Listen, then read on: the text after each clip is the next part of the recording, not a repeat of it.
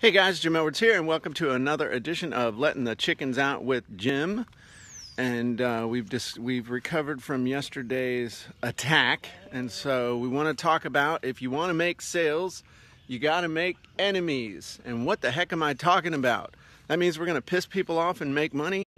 Yes, that's what it means. And what do I mean by make money, make enemies, and make sales? Well, it's real simple. People hate to be sold, but they love to buy. Now, combine that with people hate to be pushed, but they can be pulled. So when you try and sell somebody something, they feel like you're pushing them into buying. It's kind of like when I try and make the chickens go in their coop at night. I try and push them into the coop. They don't like it. But when I sprinkle mealworms inside the coop to get them to go inside, all of a sudden, I'm not pushing anybody to go inside. They're all running inside to get the mealworms. So you can apply the same thing by using an enemy. And what is an enemy? An enemy is somebody that is against them. It can either be a person, or it can be a circumstance, or it can be an event. And basically what you do is you use an enemy to pull the person with you. Instead of it you being against them versus you, it becomes us. Okay, imagine you standing here next to me. It becomes us versus them. So when you point out the enemy that is trying to take their money, to steal their time, to make their life miserable, and you say, you know what, that enemy out there, that's against us. And let me show you how I can protect you from the enemy. Let me show you how I can help you to get the result you want. And I'm going to protect you from that enemy. I'm going to help you to defeat that enemy. And it can be as simple as, if you think about weight loss. You know, let's say I've got a weight loss product. So you tell somebody, hey, you know what? You've tried to lose weight in the past. It hasn't worked. The problem is, it's not your fault. It's all of those companies out there that have a vested interest in keeping you heavy.